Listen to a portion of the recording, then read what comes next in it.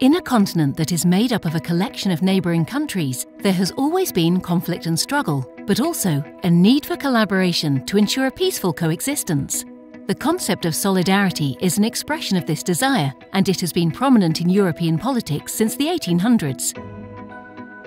Solidarity is not a new term, nor a fixed term. It has multiple dimensions and it changes with history. The first articulation of the term in European history can be traced back to the French Revolution, when Solidarité Européenne was first used as a political keyword. After the Napoleonic Wars, the Holy Alliance used a Christian democratic approach to bring together allies.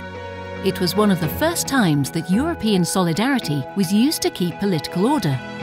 During the First World War, as borders across Europe were being crossed, violated and rearranged, there was a need to build alliances, something that triggered European thinking and solidarity.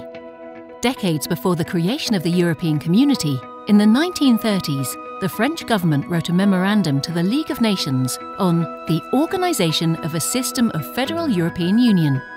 It outlined the need for establishing a permanent regime of solidarity based on international agreements for the rational organisation of Europe.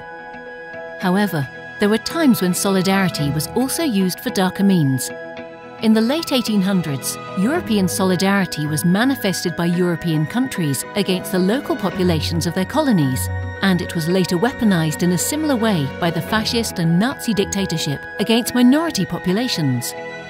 Fast forward to better times, as different formats of solidarity began to appear in the 80s, such as the founding of the Polish trade union movement, Solidarność, which used civil resistance to enforce change.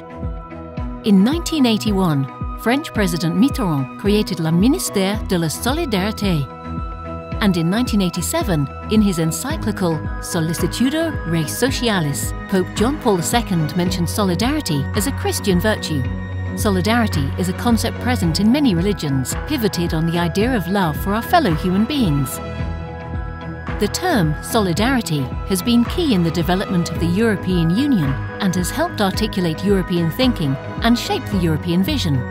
The word is found in the preamble preceding the Charter of Fundamental Rights of the European Union, the treaty establishing a constitution for Europe, and more recently, in the EU Treaty of Lisbon. European solidarity is mentioned alongside democracy and the idea of a European identity in a community of equals. Recently, solidarity has once again taken centre stage in the European political landscape, when the continent started facing new shared challenges, both humanitarian and economic, especially with the refugee crisis at its borders. In 2016, Jean-Claude Juncker proclaimed in his State of the Union address that solidarity must come from the heart. It cannot be forced.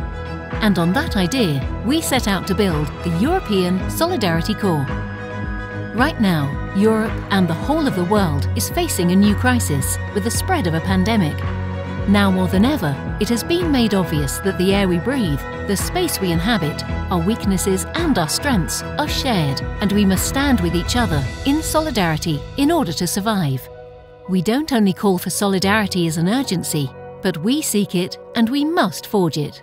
Solidarity means, at the end of the day, we are all in this together.